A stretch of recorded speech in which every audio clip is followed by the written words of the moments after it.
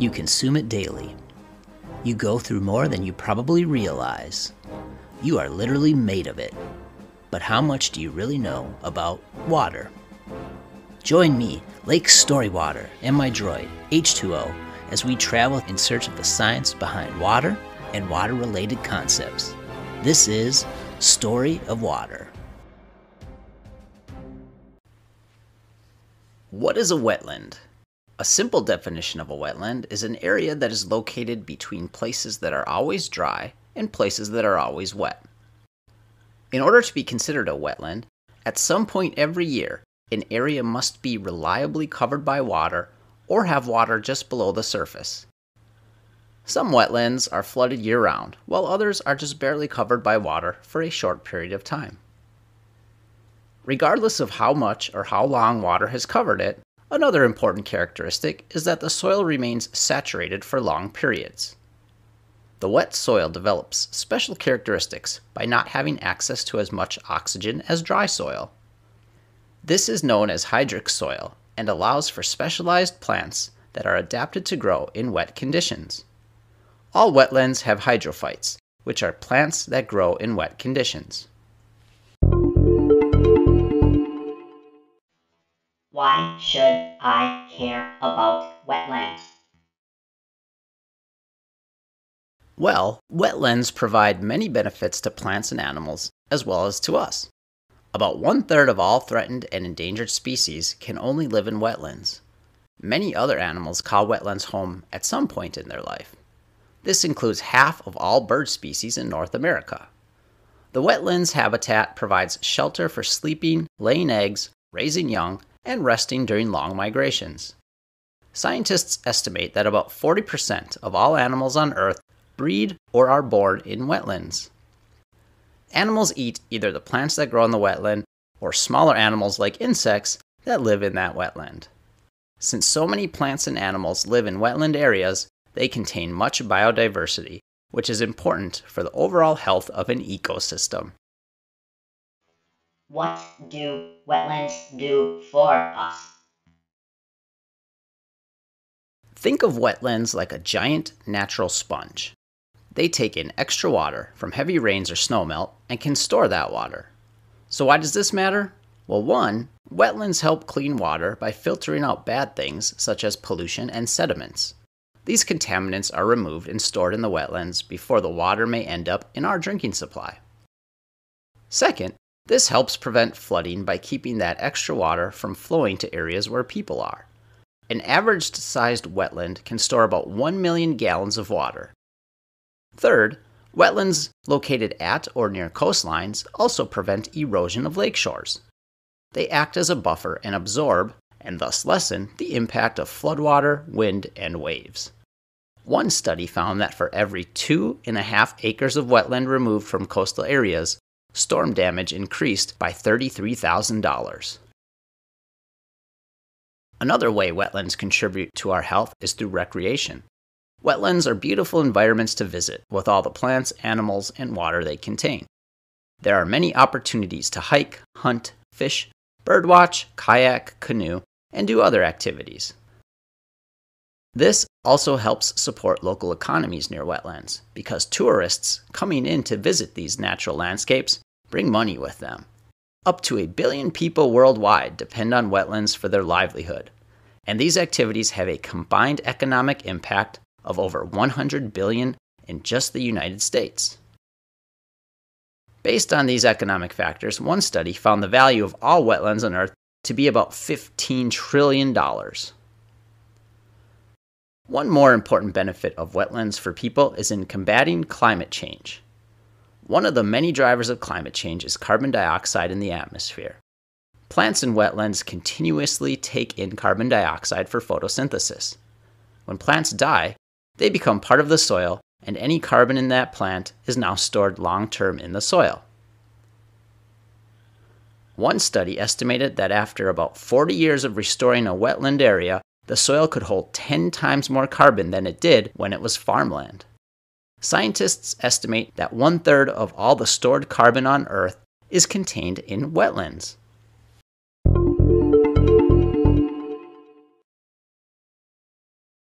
If If I had to guess what most people envision when they think of wetlands, they probably picture a pond with small trees protruding out of the water, covered in lily pads, and surrounded by cattails. Sure, that would be a wetland, but there are actually several different types of wetlands, all varying in the amount of water and type of life that live in it. Here are explanations of some of the different categories of wetlands. A defining characteristic of a marsh is that it contains herbaceous or soft-stemmed plants rather than woody plants or trees. They contain plants such as cattails, lilies, sedges, and grasses. Tidal marshes can be found near coastlines, while freshwater marshes are usually found near lakes or rivers. Marshes are home to many species of plants and animals. Marshes are very good at filtering pollutants out of the water and reducing flooding by absorbing excess water flow. Vernal or ephemeral ponds are temporary marshes that are covered in water only in spring, hence the name vernal, which means spring. Marshes are home to many species of waterfowl, such as herons, geese, and ducks. Sedge meadows are made up of sharp, triangular-stemmed sedges, grasses, and wildflowers. Sedges are sharp, triangular-stemmed grass-like plants. Sedge meadows tend to be wet only after the snow melts, then dry the remainder of the year. They are sometimes referred to as wet meadows or dry marshes, as they are technically a type of marsh. The northern harrier is a distinctive bird that can be found in sedge meadows. Swamps are wetlands with trees. Other names include forested wetlands and lowland forests. Freshwater swamps typically occur near rivers, but some may occur near lakes. Northern swamps contain conifers, while southern swamps contain shrubs, cypress, and tupelo trees. Saltwater swamps are usually found on tropical coasts, and their distinctive trees are mangroves.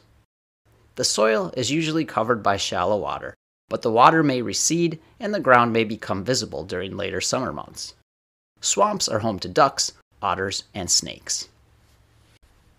You can recognize a bog by the sphagnum moss that covers it like a floating mat. Bogs can also have smaller conifer trees. Bogs get their water from rainfall, and the water that accumulates in the bog is acidic. This unique water and soil chemistry allows for pitcher plants, cranberries, and blueberries to thrive in bogs. Amphibians, such as frogs and salamanders, make their homes here. Fens are dominated by grasses, sedges, and wildflowers, such as fringed gentians and lady slippers. Fens are opposite to bogs in two main ways. Their water comes from the ground, and the water is slightly basic. Numerous wildflowers mean numerous insects can be found flying around fens. Does everyone know how important wetlands are? Unfortunately, no. For years, wetlands were viewed as a nuisance. Wetlands were drained to dry land for farming and later for building cities, roads, and other land development. They were drained by digging drainage ditches and laying drainage tiles or pipes underground to whisk the water away to nearby rivers or lakes. In the Midwest United States, for example, Wisconsin lost 50% of its wetlands and Illinois 90% in the last 200 years. Compounding the loss of wetlands is pollution of those wetlands. In many parts of the world, extreme amounts of pollution from mining, pesticide, and fertilizer runoff from farms, and industrial waste all contribute to the declining health of wetlands. Wetlands can only absorb so many contaminants before water becomes undrinkable. Plant species die off, and animals leave to find better habitat. Remember the carbon storage mentioned earlier? When wetlands dry up, all that carbon that was safely stored away can enter back into the atmosphere, contributing to a warming climate. Global leaders and activists realized that the world was losing wetlands at an alarming rate, and in 1971, 18 countries met in Iran and adopted the Convention on Wetlands. Also known as the Ramsar Convention, for the city the meeting was held in, its goal is to conserve, protect, and promote the wise use of wetlands. From 18 nations at the beginning, the Convention on Wetlands has grown to be signed by 171 nations.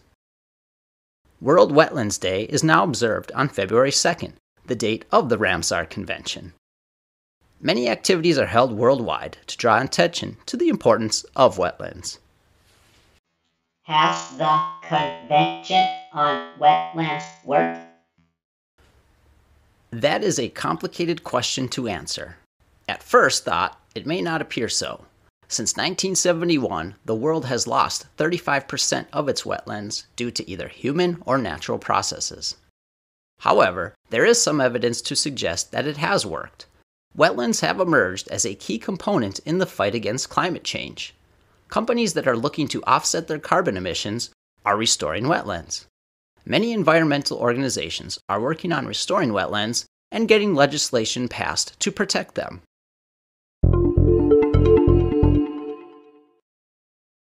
Since the inception of the Ramsar Convention 50 years ago, 2,416 wetland areas, covering a total area of over 629 million acres, have been designated as wetlands of international importance. Here is some information on a few noteworthy wetlands. The first wetland of international importance was the Cobourg Peninsula. Designated as such in 1974, this wetland in the Northern Territory of Australia contains both freshwater and brackish wetlands. It is home to rare plants, many waterfowl, and several threatened species of turtles, specifically loggerhead, green, and hawksbill turtles. The largest wetland of international importance is the Rio Negro. Located in the Amazon rainforest in Brazil, it covers almost 30 million acres. The importance of this site can't be underestimated, as it contains such a large amount of tree and plant life that it helps regulate the planet's climate and carbon capturing abilities. Endangered mammal species that live here are the giant river otter, the Brazilian bare-faced tamarin, and the white-bellied spider monkey. The most recently designated wetland of international importance is the Sasmuan Pampanga coastal wetlands. It became one in February 2021. Located in Manila Bay in the Philippines, it contains several threatened bird species, including Nordmann's or spotted greenshank, black-faced spoonbill, and far eastern curlew. What about wetlands in the United States?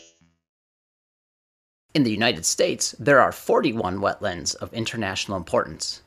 The largest, and perhaps most famous, is the Everglades. Located at the southern tip of Florida, the Everglades consist of 1.5 million acres roughly split into two main wetlands, one freshwater and one brackish and saltwater. Over 1,000 species of plants and 120 types of trees can be found here. The newest wetland of international importance in the United States is the Lower Wisconsin Riverway. It received its designation in February 2020. It is located in Wisconsin, and threatened species such as the chimney swift, rusty blackbird, ornate box turtle, and the endangered Higgins eye pearly mussel make their home here. Where can I find wetlands to visit? Wetlands are probably closer to you than you realize. Wetlands cover about 6% of the Earth's land surface and 5% of the land surface in the United States. That's equivalent to an area the size of California. The best place to start is by checking with your state's DNR. Their website may have a listing of wetlands in your area. Many state and local conservation groups also have websites that contain lists of wetlands. Finally, you can go to our website, story-of-water.com, and check out the blog that will have some links to several websites that can help you locate your local wetlands. So get out there and enjoy all that wetlands have to offer. Thanks for joining us on Story of Water. If you liked what you heard, why not subscribe to this podcast on your favorite podcast provider? Let your friends and family know about it as well. Connect with us and listen directly at www.story-of-water.com. Check out the blog or email us feedback. If you really enjoyed the show, become a Patreon supporter. just click the donate button on our website. Remember, stay hydrated. See you next time on Story of Water.